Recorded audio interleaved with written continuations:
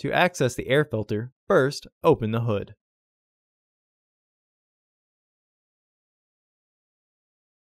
The air filter is located here. There are two fasteners securing the housing. Disengage the fasteners. Lift the housing and remove the old filter. Remove any debris in the housing. Install your new AF5224 filter into the housing. Once the filter is fully flushed and the housing is aligned, re-engage the fasteners. Close the hood. Order your parts today at filterheads.com. Also, please like our video and subscribe to our channel so you won't miss any new content.